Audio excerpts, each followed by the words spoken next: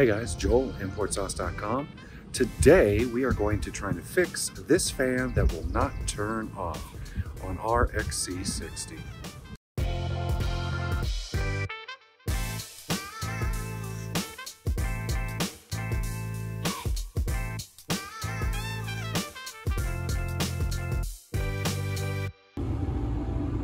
Okay, so about 2 days ago we were hearing some kind of relay clicking and clacking action, I don't know. And then yesterday, we lost control on our climate control unit. So as you can see, the car is off and the fan is blowing. I'll show you the symptoms that we had. Okay, so car is on. And let's go ahead and, oops. Turn our radio off. Okay, so you can see here, oh my goodness, get out of here. Okay, so all of our other functions seem to be working, and we'll just confirm that up on there, right? So this unit, sometimes when it glitches, it could be certain things. We had a similar problem on the XC70 where this knob would just do nothing, right? So we can see the knob.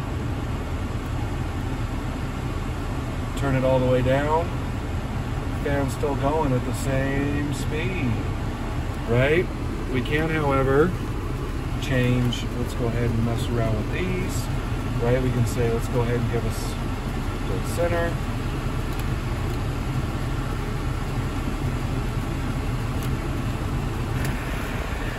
And that works. Let's turn that off and just go straight to the head. And it changes, so the position motor is working fine. We are getting ice cold AC. If we turn that off, we feel the compressor disengage. We can turn on electric defroster. We can go to max, which will engage the AC. Cold air again. Let's check out the seat heaters. All work. Steering wheel heater, relay kicks on. So everything on here, and especially if we go through the radio too, right? If we zoom back, we can see our stations are changing. Everything is working perfect, except for our fan speed, right? So the unit is clocking the speed that we're trying to set, but the actual blower is not changing whatsoever. And then we go ahead and turn the car off, open the door to kill the battery, and it will not stop.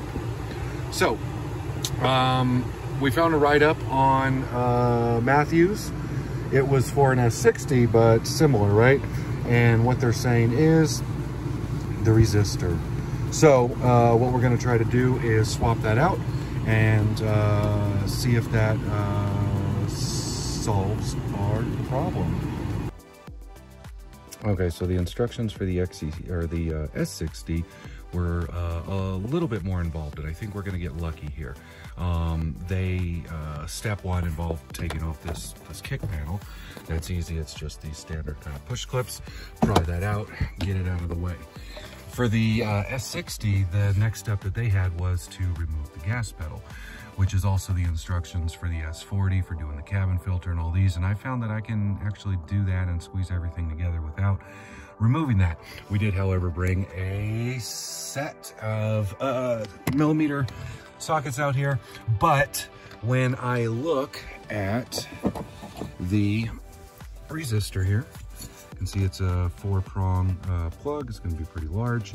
And when I pull back the carpet, I don't know if we can see it in the camera, but it's pretty dark. It is right up there, visible in that kind of dark pocket, dead center. So I'm going to try to pull the wire harness and pull this out. Instructions, we can kind of look for pulling it out. You can see that there are 4 tabs, 1, 2, 3, 4, and on there it has our clockwise movement to lock. So I'm assuming we're just going to go a little counterclockwise, and hopefully there's enough room to pull that out. So I'm going to get the light in there and see if we can get you an angle. Okay, so we have the flashlight, we can see the cabin air filter door, and then we can see the wire harness right back there. Let's see if we can zoom with that yellow, purple, the 4, and we can see, pull this carpet back a little. We can kind of see the shape of it there. So I'm just gonna reach up and try, and hopefully we don't have to pull the pedal. If not, it's gonna be 3 10 mils that get this gas pedal assembly off. Okay, so we weren't so lucky. We probably could have fished it out, but gas pedal, 1, 2, 3, 10 millimeters. All we had to do was use a deep socket because the bolts are fairly long there, and give that out. And now we can see, let's see how much room we have in there. Right, now we have a straight shot to, where are you? There you are. Right there. So we're gonna get that wire harness off and then go from there. Okay, so the wire harness is off. It has just 2 little guys right there in the corner, beep. And the other side, just kind of pinch those and it slid right out. So now we're gonna reach up in there, and the orientation that we have of the unit in there is pretty much like that. So we're gonna try to go right. If you look at the tab, it has a little end, which means it turns this way to lock. So we're gonna go counterclockwise. We only have to go theoretically the distance of that little clip there, and let's see if we get that out. Okay, here's one note. Since the resistor is unplugged from the wire harness, and then we put our battery back on, no fan is running. So we know that in some part that resistor did control the blower motor. We're having a bit of a problem squeezing this thing out, but just like in the S60 write-up, you can see right here is some foam, like kind of this stuff here, right? Just it's foam with a rubber lining. Up there, it's really tight. So what they said is cut a little chunk of that out, give you some room to squeeze. We can see the end of the part, but we can see it, the end of the part here, buttoned up against the rubber there. So we're trying to kind of wiggle that out, and we'll let you know what the best method was.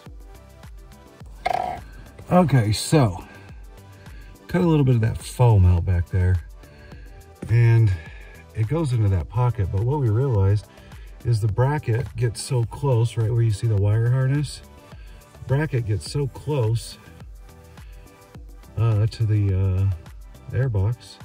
So we actually just slid the part all the way up to where the bracket, gas pedal bracket tapers, and then we can slide it out up there. So we're trying to pull it through that tight little spot there, and that wasn't working. So that's how we did it. A little bit of foam removal to give us some room, and then slide that guy up, and then we'll pull it out. Okay, so we have both got that out. When it was jammed up in there, there wasn't enough room to get your fingers and kind of turn it. So in our toolbox, we found, I didn't make this, but I somehow acquired it, 1/2 inch, and it was the perfect size to kind of just slip and then get that thing to turn over. And then while trying to pull it out, we did a little damage on there, but no big deal. So take a look. I don't know. Looks dirty, but you know, most of the failures are going to be inside here. So we're gonna that bend right there, we can see that bottom corner is probably with us being rough getting it out. So we're going to be a little more gentle sticking this one in, but essentially we're going slide that thing back in, slide it up and in, and then try to get it seated, boop, like that, and then slide the harness back in. Oh, and side note, since we're looking at it, this is the foam here that we removed, right? So it has the kind of this rubber facing on it, and on the back it's just kind of this. So we didn't have to take too much material out. Essentially, we just kind of did a little slicing with the razor and grabbed a couple chunks to give us some room. I mean, you could push back against this, but I mean, as you saw, the space is pretty dang limited in there. Okay, about 45 minutes later. I don't even know if you can see it. Yeah, it's up there. It's in. A lot of upside down work. A lot of stretching, figuring it out. No tips or tricks, but we did do a test on this. And no fan. So, I'm gonna put the gas pedal back on and fire this up. Okay, we are back. Everything's back together. Gas pedal, let's see. Yep. That works. Okay, let's see what we got here. Ooh. That's it, baby. Climate control, fan, blower, resistor, part number, whatever is overlaying on the screen. Oh man, that install was tough. It was reminiscent of the 6-speed swap we did on the S40, where you are upside down underneath a wheel well with no visibility, no room, dizzy, dark, physically sick to your stomach from just contorting yourself in so many ways. So anyways, we got it fixed. Everything's working great. And that part, $80. Hope that helps.